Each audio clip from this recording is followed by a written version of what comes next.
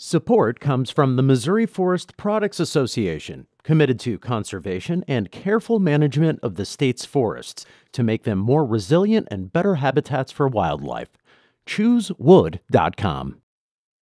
From St. Louis Public Radio.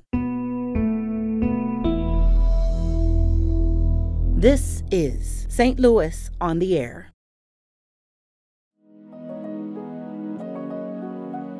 It's interesting to think of. It sounds like there's numerous references in these letters. I imagine you were familiar with these letters before. You just didn't understand that Eliza was there against her will. Exactly, yeah. We just thought Eliza was a servant girl.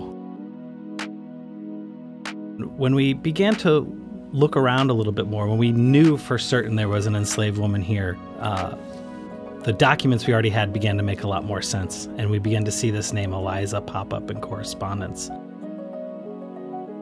They were just in the shadows.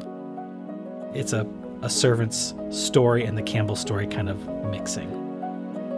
I'm Sarah Fensky.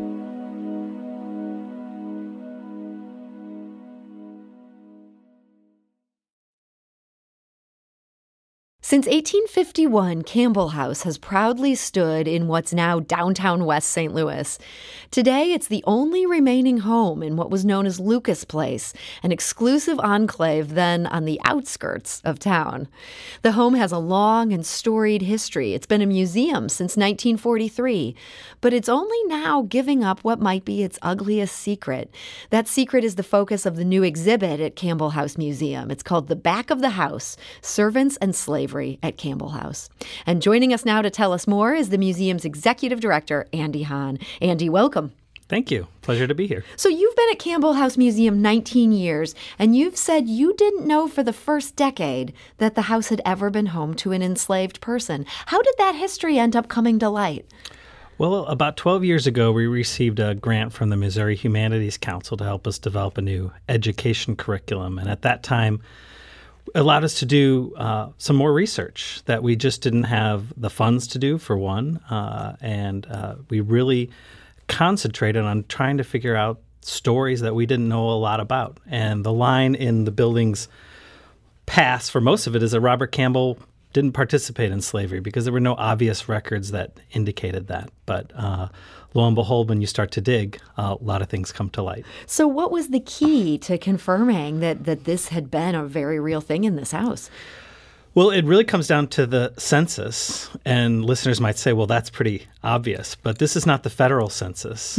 For a period of about 20 years, the city of St. Louis took its own census that stood apart from the federal documents, and the United States Census never indicates the Campbells were slave owners, but the city census did, and that began to make us look a little deeper. Yeah, so you looked deeper at this. Were you able to find out much about the people who'd been enslaved by this family? A whole lot. A whole lot. Yeah, I mean, to the point you now have a whole exhibit. Yeah, and names and stories and descendants of some of these people. So it is a complex story. There was only ever one woman enslaved at the Campbell House, and her name was Eliza. And when we began to look around a little bit more, when we knew for certain there was an enslaved woman here, the documents we already had began to make a lot more sense, and we began to see this name Eliza pop up in correspondence.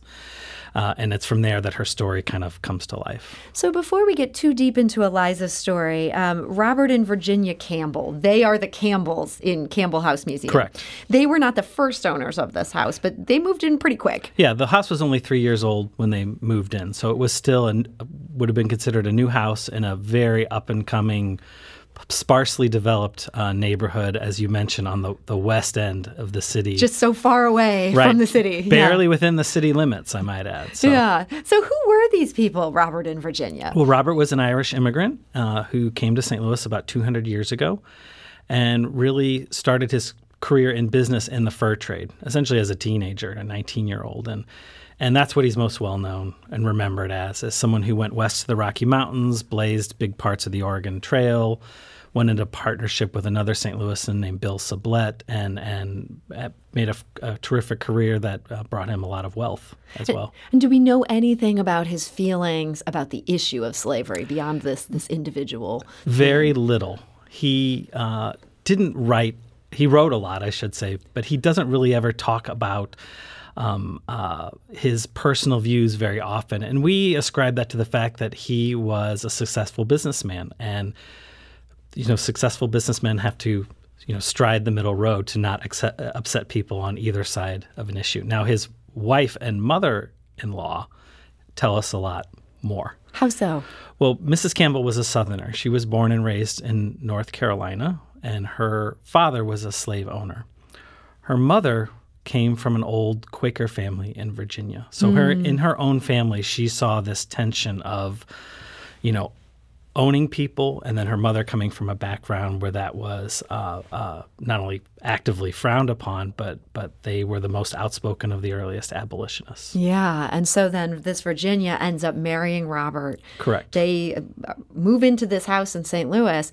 I understand that Eliza, who we'll get into here in a minute, she's not the only enslaved person that this family owned. Robert Campbell had others? Well, we think the story of slavery with the Campbells actually begins with Virginia and her father's estate. When her father dies, she inherits 3 people from his estate. And that's the first kind of known record that we have with Robert having any involvement in slavery. So even though Virginia's mother was a Quaker and very much against slavery, she inherited, it's almost shocking to say she inherited 3 people. Virginia inherited 3 people. Yeah. Her mother inherited 3 other people. Her mother chose to emancipate those people. Robert of Virginia did not.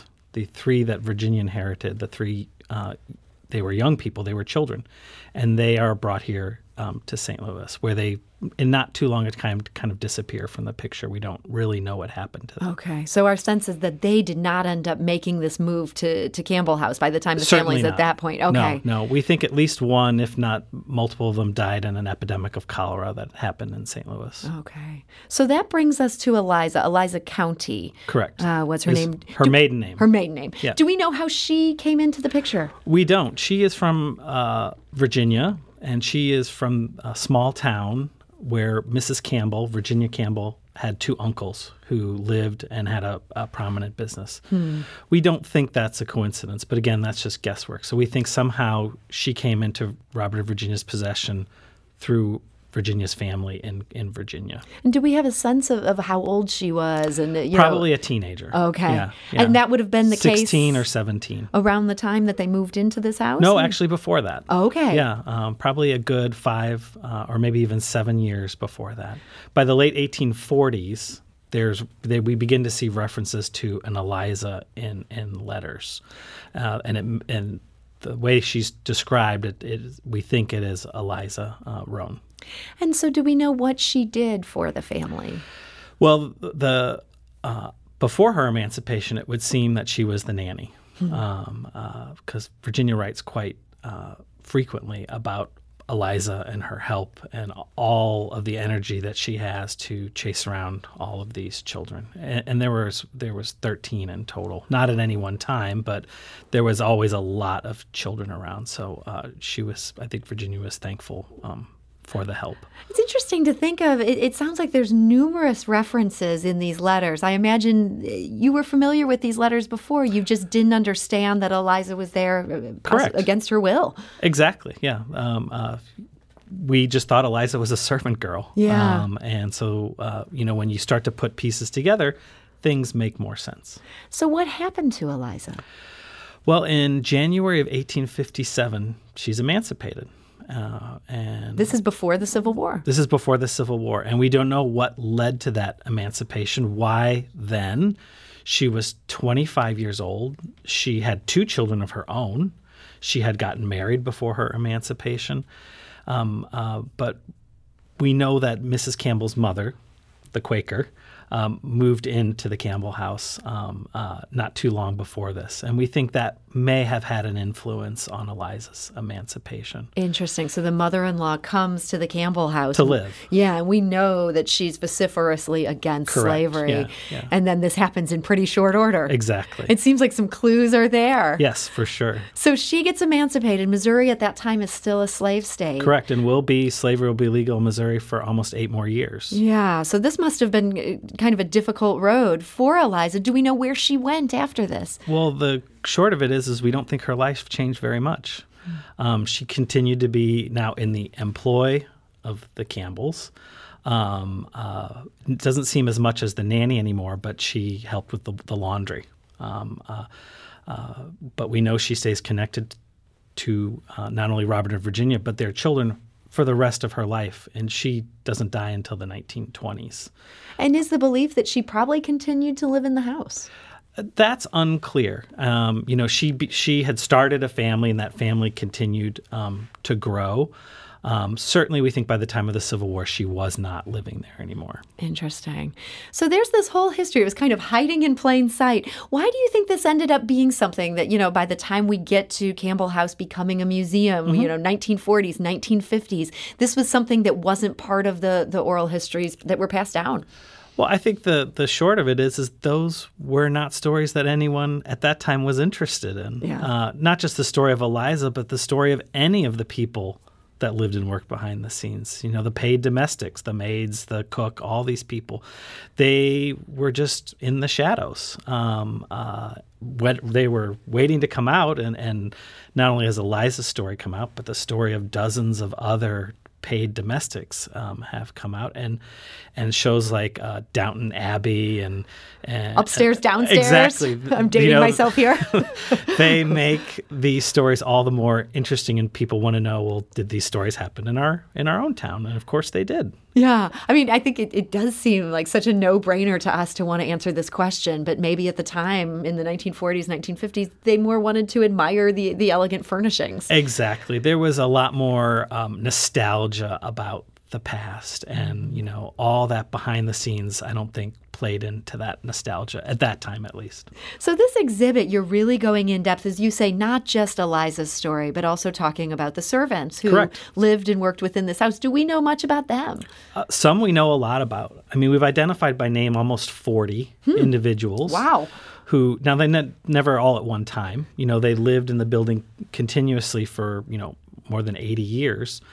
And there's kind of certain periods where we know more, censuses tell us information, and then there's gaps as well. But thankfully, the descendants of many of these people over the last decade have come forward and shared photographs and stories with us about their ancestors' time working in the house.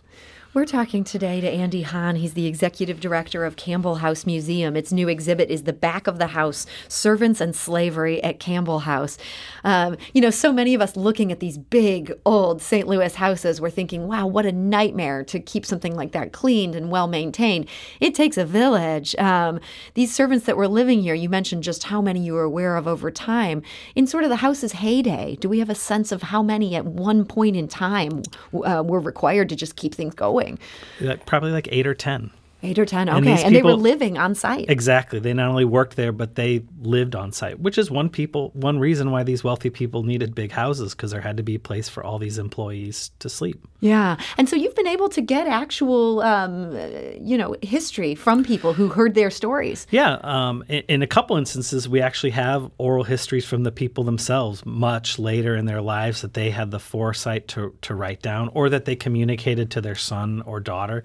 And most excitingly for us, those sometimes come with photographs.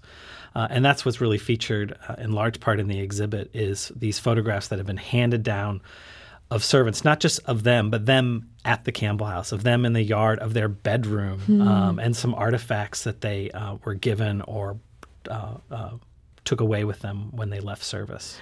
And how are you able to acquire these kind of histories? It seems like people might not even realize that this is something you'd be interested in. Word gets out? Well, the internet, to be frank about it, you put something out there, whether it's on our own website or on Facebook. And just about 5 years ago, we were contacted by a woman who was the granddaughter of a servant, and we had posted her grandmother's name, and she was doing a search, and that name came up in a search. It was an unusual name, so that helps. And she contacted us wildly excited that someone knew her grandma's story and connected us with her mother, the servant's daughter, who in her own way had this huge collection of documents that that they gave us. How cool. So almost the more you put out there, the more that just keeps coming in. Exactly. So for Eliza County, married name Rone, Yes. do we know if any of her descendants are now aware of just everything you've uncovered? They are. So she, after the Civil War, her family moved to Kansas City, and many of her descendants remain there today. So we've been in communication with them. We haven't had the privilege of having any of them come to visit us yet. There aren't any in the St. Louis area, but we hope that will happen in the So future. they now know everything you know. Yes, many of them do. Yeah, and it's rare to know the history of an enslaved person, and the fact that we even know Eliza's maiden name is exceptionally rare. So they're pretty excited to know part of this history. Well, this new exhibit, this just sounds amazing. So beyond the documents that we've talked about, these letters, things like this, what else are you able to show to the public who want to come to Campbell House Museum and see all this for themselves? Well, perhaps the biggest and splashiest item is a shirt. A shirt? A shirt. It is a white dress shirt. It actually belonged to a member of the Campbell family. We know that because it has his initials embroidered into it. But it came to us because the cook, when she left service, took some of these shirts with her. And they sat in her hope chest for over 80 years. And her daughter had these shirts and thought they came from the Campbell House. And when she brought them in, and we could identify them by the initials. And so that's probably the splashiest, biggest exhibit. So it's a perfect mix of a servant's story and the Campbell story kind of mixing through an object. So even though we don't get to see the shirt that the servant would have worn, the shirt that she took with her when she left employment. Yeah, and clearly that it had a resonance to her, why she saved it all of those years and it just sat there. We don't know, but we're grateful for it. And so for Eliza, who, is finally sort of getting her due and her story's being explored here, do we have anything that would have belonged to her? I know that's a huge ask. Well, no objects outside of documents. In the exhibit are two really telling documents from a big time difference. One is in 1861. It's her freedom bond as a free person of color in Missouri. She was required to have a bond taken out in her name to guarantee her good conduct. And her former owner, Robert Campbell, did that. It was a $500 bond. And you have to fast forward all the way to 1918. We have a letter in Eliza's hand that's written to the last two Campbells who are living in the house, just kind of checking in with them and saying, I haven't heard from you in a while. I hope you are both well. I want to hear from you. And those two old Campbell brothers, she had helped raise them, and at least with one of them had probably been in the room when they were born. So it's a very complex relationship. Yeah, and it sounds like they maintained these friendly relations. Yes, they did. For decades. They did. Wow. Well, this is just a remarkable story. I want to encourage people, you can see this for yourself. The back of the house, Servants and Slavery at Campbell House, is on display now through the end of the year. The Campbell House Museum is open Sunday through Thursday. It's also open by appointment on Monday and Tuesday. You can find more details at campbellhousemuseum.org. We also have a link on our website. That's stlonair.show. You can learn more about Eliza Rone, her life, all these details that we're now finally learning about this woman who lived here in St. Louis. Andy Hahn, I want to thank you so much for joining us today. My pleasure.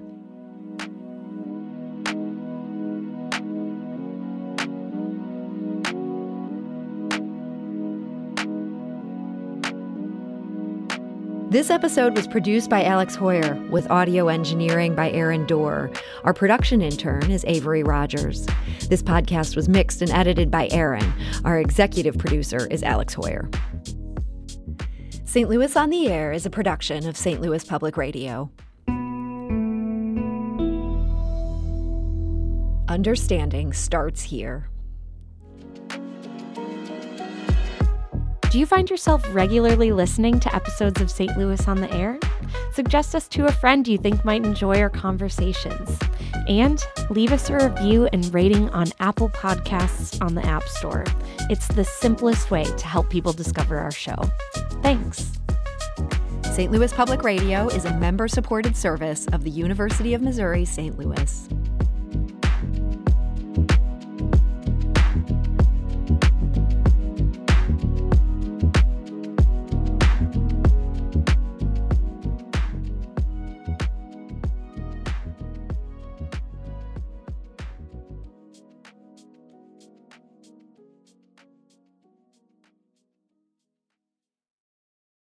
Support comes from the Missouri Forest Products Association, committed to conservation and careful management of the state's forests to make them more resilient and better habitats for wildlife. ChooseWood.com.